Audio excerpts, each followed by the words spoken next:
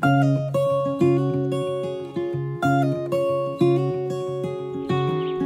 morning. Buenos dias. Today we are hiking in Guajataca State Forest. Guajataca. Okay, Guajataca. We're headed for the Cave of the Winds. And just getting here took us into karst country, and which means it's much lusher, and there's all these little mountains with super narrow, windy roads. Yeah, we'll show you the roads when we drive back, but it was super narrow. Yep, but we're excited about this. There should be an observation tower ahead of us, as well as a cave that people describe as awesome. Yep, it's about 2.5 kilometers to the cave. So Vamos. here you get a little view of the map, and we're going to follow these signs. So off we go. Off we go. Yeah, I wonder if this is the observation. It's not a tower, but It's another tower. Oh, history. hey. The Guajataca Forest was cut down almost completely for cultivation. In 1935, there were no trees, Wow. just grass and shrubs. It was a coffee plantation. Eventually, the forest was restored completely through sowing. Right, we're going to take a little side trip to the observation tower. Go up here, and then head on to the cave. The damn snake. First damn snake I've seen.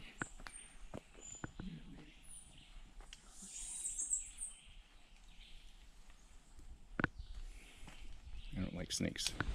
A few steps here. I ran this morning, so this is. It just started. I'm already tired. What's nice about this trail is they have these little signs, tells you a little about the flora and fauna here.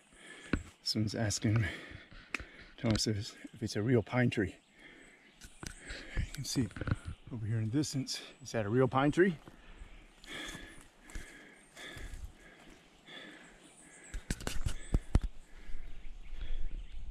It's a Caribbean pine tree. Caribbean pine can grow up to 148 feet, diameter of 3.3 feet. Little stations. Yeah, I mean, it looks like it's actually a Boy Scout project. Here's the observation tower.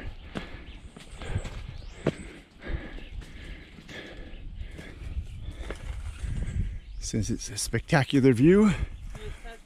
I know, I saw it. I was talking about it.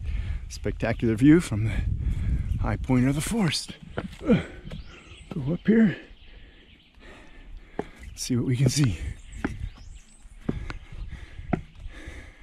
Woo! Uh-oh. Needs a little work here. You could be part of the forest if you're not careful. What's going on? Don't lean. Oh, they're very steep, aren't they?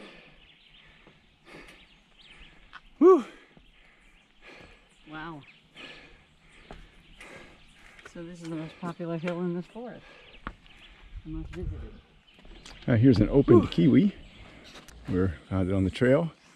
We're looking for the kiwi tree itself, but don't see it. But obviously there's one around, and this is quite interesting how it opens like this here in the wild. Yeah.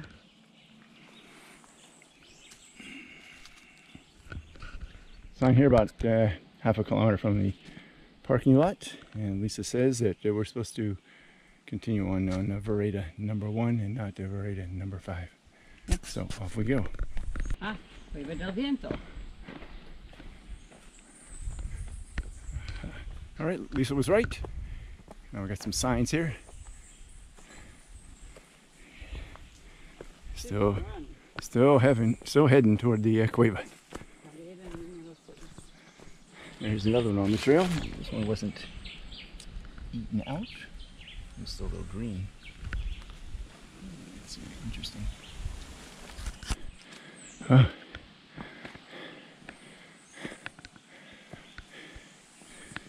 Wonder if this is it. No, this is not it, but this is certainly a pretty intriguing cave here, or at least sinkhole. I guess it's called sinkhole here. We're not but the cave-ish like sinkhole here in the limestone karst. That goes down a long way. My gosh, maybe 30 feet or so. Wow. Oh.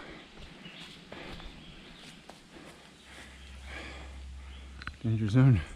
I think this must be the steps down to the cueva. They're the danger zone, huh? Danger zone because of the steps. Fix the damn steps. Alright, so we'll go down very carefully. Very carefully on the steps, yeah. When they say there's danger, they're certainly correct. Many of these steps are broken, and some of the ones that are up there are loose and wobbly as it is. Spongy. I used to come down here with a lot of caution here. Keep my body where it attaches. Hey. You know, because I feel like the middle could break off. Yep. Holy heck, I need a Boy Scout up here to fix this. They do. Like right now. And there's no steps here. And not exactly easy to traverse. But as Lisa said, I would actually prefer this than the steps.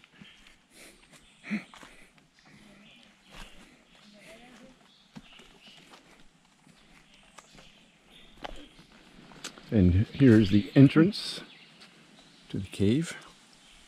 Not exactly what I was expecting, but there's lots of stairs going down there. So just a minute, we're gonna make our way down. And heading on down, rickety stairs. Awesome. My camera has night mode.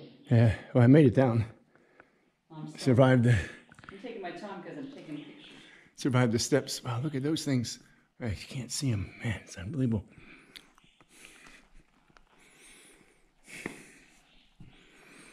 There's a whole family that came down here before us. And they're... I can't hear them. I don't see them. Who knows where they went? They have flashlights. My God. They have to have flashlights. Oh my gosh. So sorry you can't see this on the video. My gosh. Unbelievable. Oh, I'll get the flashlight. Yeah. Wow, this is just incredible. We can move the flashlight up. Wow. Whoa. Wow. Oh, there you go. It's actually a plant down here, shockingly. Some more, and pan it up.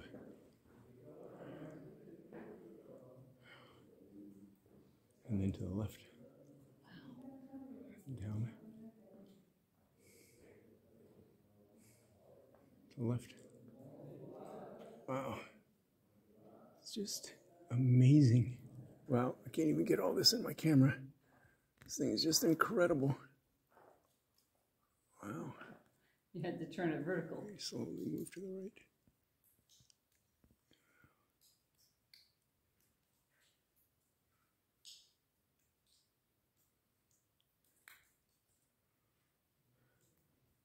Moving up. Okay. Well, there's a bat. There's a bat now. This thing, slowly go up. Up, up, up. Up, up, up. Oh, there's a bat. Hope they got in the camera there. All right. Thanks. Look, the stalactite and the stalagmite are touching. Look at that.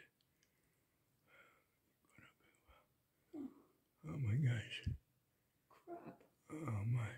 Oh, look at all the bats right there. Right over our heads. You see them moving? Yeah. I don't like the light. Look at this massive column. Wow. It's up. Wow. Stalactites and mites. Wow.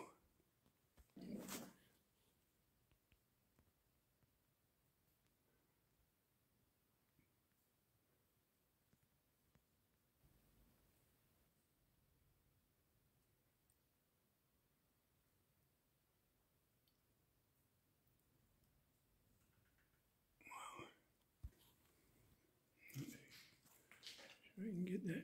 I'm having trouble getting it myself. Just shut it off of me. No, that's not working for me. This thing's huge. Wow. Wow.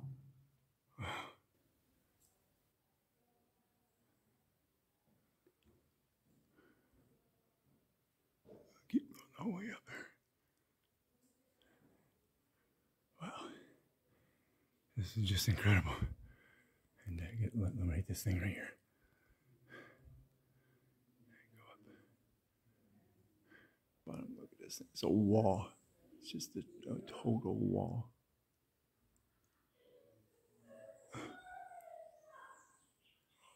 Wow.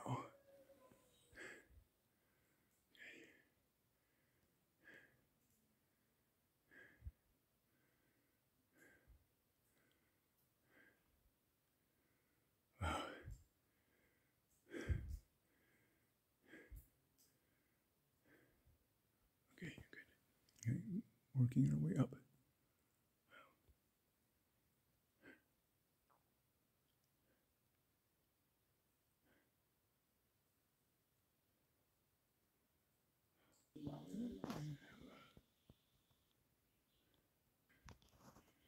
The tree that grows down through here. Oh, you can't see it. It's right in the sun. But all the roots coming down here into this cave. Well, Well, the Cave of the Winds. We're very happy that we didn't die in the Cave of the Winds. I mean, literally. Literally. First of all, you know, the steps into it were a little decrepit. A little? A lot decrepit. They were so dangerous, there was a sign that said, peligroso. Dangerous. I mean, And we ignored it and went past it, even though we had read multiple reviews of people saying that the steps were really dangerous. We just did it anyway. Yeah, so instead of them fixing the steps, they just put up a little sign. Yeah. But you've seen the video. I have some shots of those steps, and they are literally very, very dangerous. But we descended them safely. Yep. That was the safe part. Exactly. So we got into the cave, and the cave was just beyond my expectations. It was just Gorgeous. Oh my gosh, it Incredible. was incredible. I mean, the stalactites, the stalagmites, what was in that cave? The bats. The bats. Yeah, it was just incredible. So we kept on. And so we kept going. We kept going. And going. And going. And going. And going. And then there was this beyond where other people go. Well, there was this couple, and they passed us, and she was very comfortable. Yeah, there's exactly. And so this couple went. There was this cavern, and this couple went sort of to the side, well beyond where I thought I would be comfortable going. But she went through a little pathway, and I said, "Hey." And she made a comment about how something she wanted to show him. It was clear she had been there many times. Yes. So I said, "Oh, if they're doing it, we can do it." So we crawled through this little space, stupidly, into this other area. Kept following them, got into this other cavern area. Stupidly, and then all of a sudden, they're gone. They're gone, and we kept going a little bit further, and we couldn't find them. And we're taking all these videos. I mean, it's beautiful. Yeah. And then it was time to go home. So that's where we realized we had screwed up. So we turned around. And we walked for a little bit, and we got into a cavern, a big cavern area, but we couldn't find the exit to the cavern. We just kept going around in circles. So and around and around. I cannot tell you. There seemed to be no exit. Every way we tried took us around the same circle for a long time. We went around this 3 times, and on the 3rd time, going around there, and we couldn't find our way out, I started to really get concerned. But before that, I had already started to feel like we were going to die in that cavern. And there was no exit, there was no light, and I couldn't figure out how to get out. I was looking at my maps, and none of them, I mean, I thought, okay, maybe I could follow my maps, my All Trails app, or my, what's the other one I use? Map My Run app. Maybe one of them will tell me my way back. But the problem is, in that cave, we had no cell service, we had no GPS, and so we were just sort of guessing where we had come into the cave. So we sat down, and by this time I'm starting to get more than a little worried. Though he didn't say a word. But I didn't say a word. Though I said, I think we might die in here, Bob. Yeah. I have this horrible feeling literally we're going to die in here. I'm trying not to panic. I'm trying to tamp down my panic. But the fact is that we've been going around in circles and I'm afraid we're going to die in here. So we sat down and we decided to systematically go around the cavern again. And again, there was no exit, though during that one, I said a prayer. I said, God, please help us find our way out of here. And within a minute of that prayer, though Bob will probably not think that prayer caused it, but within a minute of that prayer, I saw a sight that we had seen when we came in. It was a... There's a little Put a picture up right now, Bob. All right, I'll put one up. So it's a stalagmite. It had a big piece of crystal on it, a big piece of quartz on it that I thought was fascinating. Mm-hmm. And I saw that and I thought, we saw that on our way out. All we have to do is turn around and go back in that direction. And that was about the place we turned around. And and we found our way out. And we found our way out. And we're alive. But we were in that one cavern looking for our way out for at least it was probably 45 minutes. 30 minutes. At least half an hour. At least 30 minutes. And it was enough time for your mind to start playing games with yourself and starting taking you in very dark places. Yeah, because we knew we were in places that most people never would go to. Yeah. Just because of how we got there and who we followed. I don't know where that woman went. But I have no idea where she went, but I do know that I was looking at my camera. I was looking at my phone and figuring out routes, and I was looking at my little flashlight and being grateful that I had brought it because it's also a battery pack so that we wouldn't be plunged into darkness for a little bit longer. And I told Bob to turn off his phone so that we would preserve light, because all I could think is the terror I would feel if we were suddenly plunged into darkness. And I have to say, that was the most scared I've ever been in my life. Me too. We thought we were going to die in that cave. Yeah, that's that. But then I realized that I had told my brother-in-law Mark we were going to the Cave of the Winds. And if I never answered any messages from my sister at some point, maybe he would notice that and say, well, they were in the Cave of the Winds. So that was my only hope. That at some point Mark would realize we were in the Cave of the Winds and maybe call Puerto Rico 911 or somebody. I was hoping someone would find our car in the parking lot and come looking for us. I kept calling out too. I kept saying, hello, hello. But no one was answering. But no one was answering. But when we found the quartz stalagmite, then we were fine. We found our way out. Yeah. And when we got out, we immediately came back down the hill to where we are and bought ourselves alcohol, a strong drink, and we're gonna have another one, because I don't feel like I've been that close to terror before, or death. Yeah. But I have to say, Bob is an atheist, but I want to say thank you, God, for finding our way out within a minute of me asking you for help, and that I really appreciate it. I'm really happy to be here. And if you ever go to the Cave of the Winds, don't go too deep in. Don't go too deep. No, go into the cavern, you know, as far as you can go without trying to go around something and into some small little space, because the place actually, you know, we don't want to discourage anyone from going there, because the place was absolutely stunning.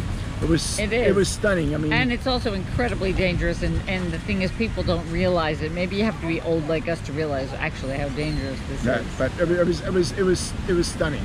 You know, I mean. So go there, but don't go too deep. and until the next time we see you, may your suitcase always be messy. And when you do this hike, may you make sure you have spare batteries, really good flashlights, lots of water and extra food in case you get lost. Cell phone flashlights don't cut it there. Strong flashlights. Strong flashlight. I had brought a really strong flashlight that was also a charger. Yeah. And I'll put a link to it on the bottom of this, because I think if we'd been stuck there a day or two, it would have helped us survive. And so I will put a link there. But visit the Cave of the Winds and visit it carefully. I mean, it's incredible. It's absolutely incredible. And don't forget to subscribe to our channel and ring the bell, since we're still alive, if you want to see our future videos. And until then, Hasta luego. I'm going to get another drink. Me too.